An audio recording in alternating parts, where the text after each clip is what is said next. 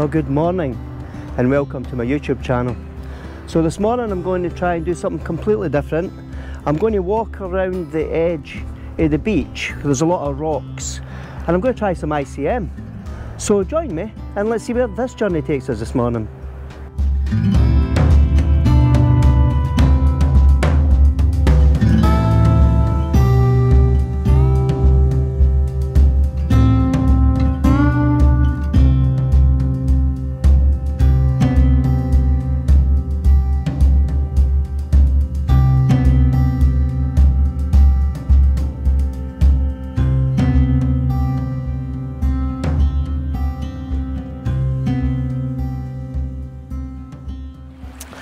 Okay, so the last time I went out for ICM, I was with Rona. And what Rona taught me was use an ND filter. So what I've got is I've got my polarizer on this morning and I've put on an ND9 because it's really bright with the sun. And then what I've done is, from a settings point of view, what I'm going to do is start off with half a second, F15 and ISO 50, because it's still very bright. I don't want to put a 10 stop on because that'll be really dark. And then all I'm going to do is I'm going to do shots where I do a kind of left to right pan, and then I'll start experimenting with twists. So if I just take a shot here and I'll just pan and sweep so that what we're getting is streaks. And those images, they're actually quite nice. So what I'll do is I've taken 3 images there. I'll try that effect here where I am. It's not very nice because of the... So there's another thing I'm noticing. So when I'm panning and I twist, my horizon squint. So I've got a feeling we have to stay level all the way. And when we stay level, we'll get a straight horizon. So at the moment, all these shots are straight lines.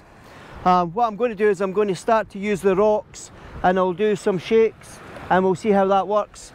And then I'll share these 3 or 4 images with you that I've taken just now.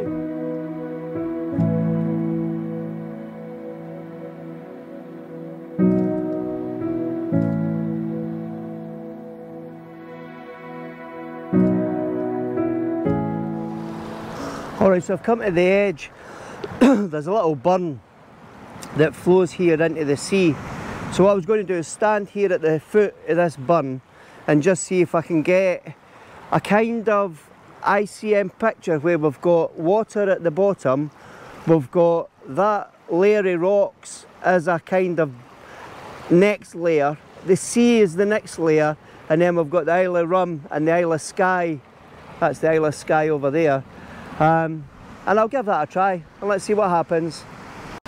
Alright, so as I'm standing here, I've got some nice water. So I'm just going to try a left to right pan. I'm being conscious that I'm trying to keep the horizon straight. And let's see what happens. So I'm at a wide focal range. Let me zoom in and see what difference that makes. Not very much. Well, that's nice. Right, so I've found a wee sweet spot here. So if I'm using a 24 to 70 lens, if I just go to 35mm and then do a pan, that's actually quite nice. And again, I'm going to zoom out and I'm just going to do some kind of hand movements like a shake, and some of them look quite nice. This is definitely an acquired taste. It's not to everyone's liking, but I needed to try something different. And you just never know, there might be 1 or 2 photos that come out of this morning that could be quite nice.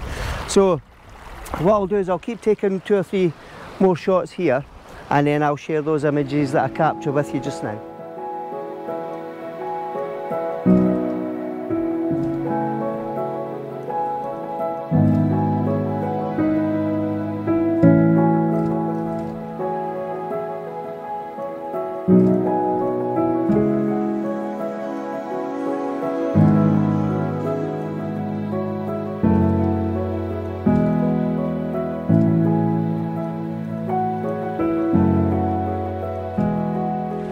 Right, so what I've been experimenting with here is a zoom. So I've been doing left to right pans, I've been shaking the camera, but there's a little bit of water here splashing on the rocks. And what I'm doing is I'm doing a zoom twist of the lens. So the lens is at 24, and as I turn the lens, I'm zooming back and zooming forward, and I'm actually getting, it's like a water splash effect, and it's actually quite nice. Let me just try that again. Oh wow, it's like a starburst that I'm getting. And let me just check, and if I do a shake, I'm getting some weird effect and textures. But as I'm talking, what I'll do is I'll share some of these images with you. I'm going to zoom in to this water and just see what type of effect. So I'm getting a lot of squiggles, but that'll just be the shakiness in my hand. And I'll just do some circles. Oh, that's weird. And it's just trying to, that's quite nice, it's like a hex. So the thing is, I don't think there's any right or wrong. It's all about movements that you make with the camera and the slow shutter speeds. Whether it's left to right, up or down, zooming in and out, a shake or a twist or a circle. I think it's what the result of the image looks like and whether you like that or not. So what I'll do is I'm going to turn round and move to the front of those that wee tiny waterfall. But it's not even a waterfall, it's just a dribble of water going through rocks. And we'll see what other effects we can get from it. And if they turn out, I'll share those images with you now.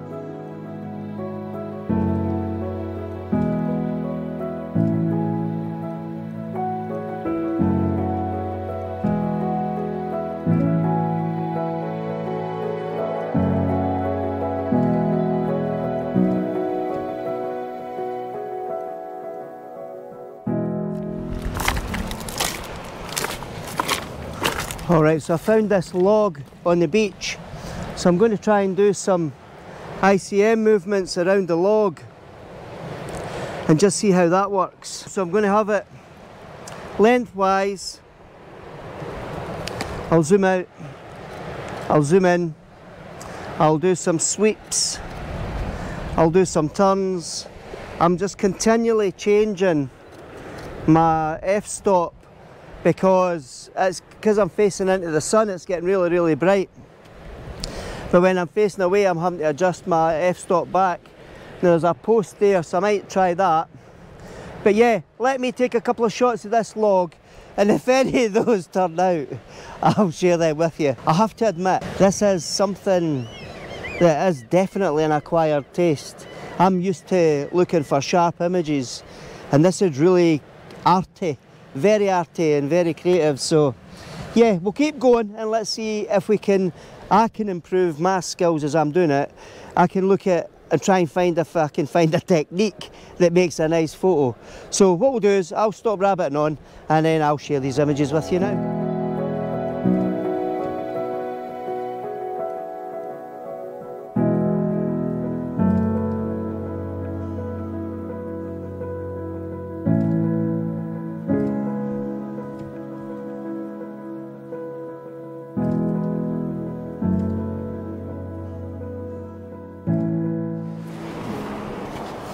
Alright, so I've just come down to the water's edge just now, and what I'm going to try and do is see if I can get any kind of textures for these waves as the waves are coming in against these rocks.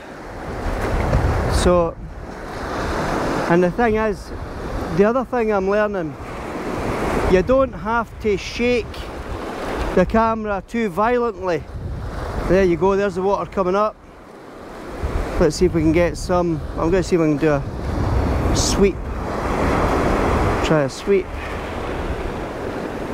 And it's having this foam in front of me.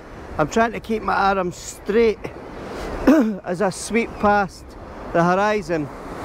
But as the water comes in, I'm just going to do a small shake of the hands and the camera. And now what I'm going to try is a zoom. So I've set this to 70mm. As the waves come in, hits the stones, I'm going to zoom out. Oh, that's quite nice. Right, so if I zoom in on a wave, and then as it turns, pull it back. Oh, that's too much. Let me try that again. We'll wait for a wave. Pull back. Here's a big wave coming. Right, so if I can catch the big wave as it turns and zoom. There we go. That could be quite nice. Right, I'll share some of these images with you now.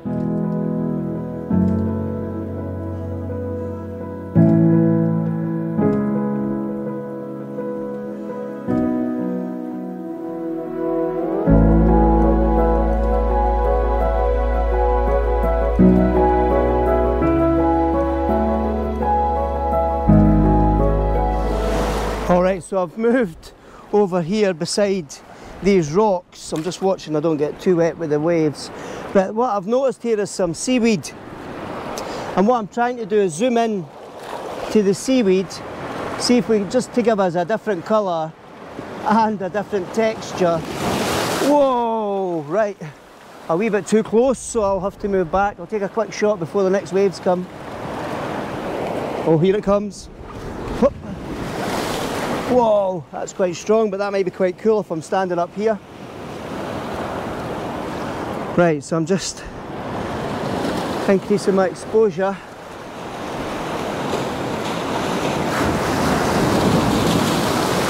Way. Thank goodness I've got my wellies on. I think a wee bit of water went down my wellies there. This is quite strong. Whoa. Oh, that's quite nice. So if I pull back as well, I can get quite a nice effect. If I pull back, this is a big wave. Oh wow, so all the splashes of the wave are actually quite nice on the rocks. And when I'm pulling back, I'm getting quite a nice effect. Alright, cool. So, let's keep moving on. I need to figure out how to get back without falling. Whoops, because it's quite slippy. Right, so I'll share any of those images that turned out with you now.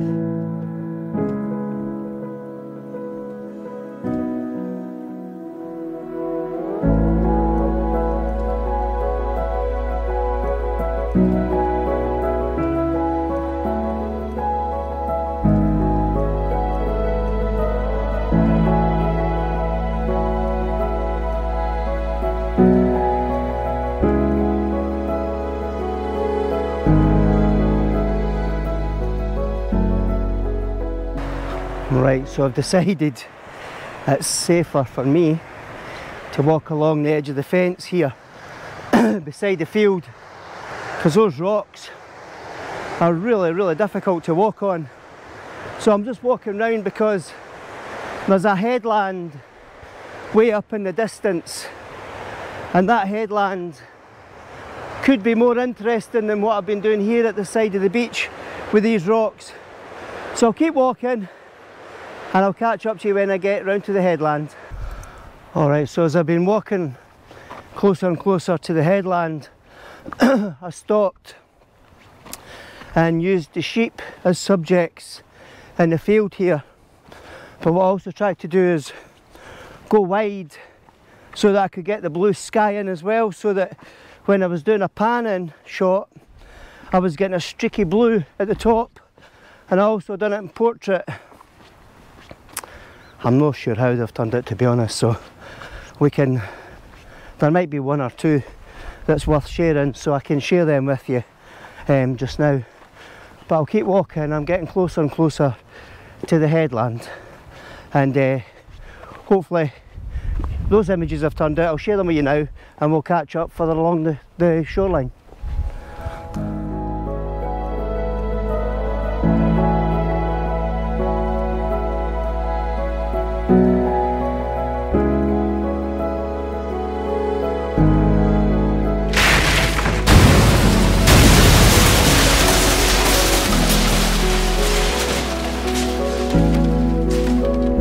Well, unfortunately, the wind blew over my tripod and smashed the microphone, and the extension bar that Sam made me snapped in half.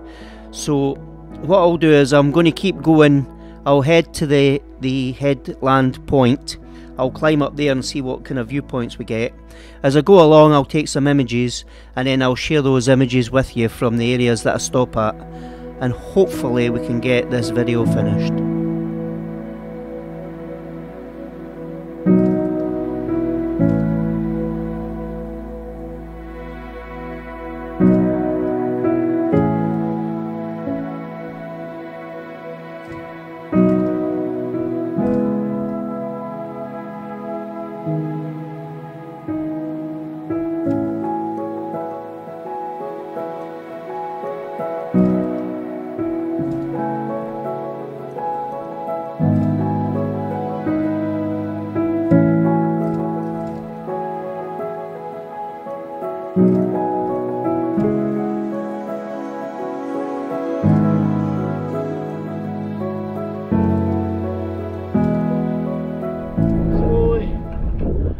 Turn round, I'll share the view.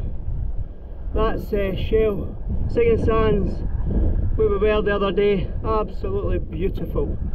And there's Lake Bay, again stunning. And then one of those mountains, I can't make it out just yet because of the shade, the shadow in the rocks. There's a rock formation with a single point, and that's called the Finger of God. So, I'll make my way over to this tree and I'll catch up with you soon.